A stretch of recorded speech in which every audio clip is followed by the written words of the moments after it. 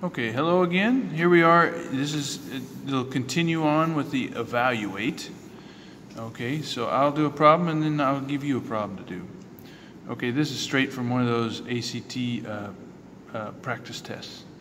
So this is how they say it. If x is -2 and y is 3, then, and I think you recognize this and I think you were on the right track. I'm not sure what answer you got on the example problem we did the other day, if you got it correct or not. Make sure you work these problems all the way through when you're practicing.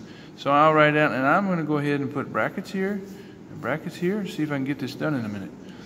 So I substitute in, I got 3 times the x value squared minus 5 times the x value times the y value plus the y value squared. And I'll do it without a calculator here. We got -2 squared to be 4. So I'll simplify it step at a time. This would be -5 times -6 plus 9.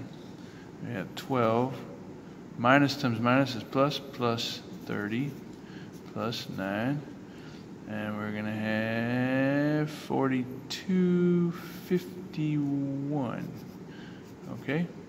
And also, you could have just taken this top part and stick it in your calculator, and your calculator will simplify it. Okay? So you can always go back through that if you want to see the step-by-step. And then I would like for you to go ahead and answer this one. And you can write this down in your little ACT study journal. Or you could put it also in whatever math journal you're using with Mr. Thomas, because I think you'll do this exact same thing if you haven't been doing it already. Okay, thank you, Amna, and we'll look at this again on Monday. Any questions you have, just you can shoot me a WhatsApp or write on our little Google Classroom.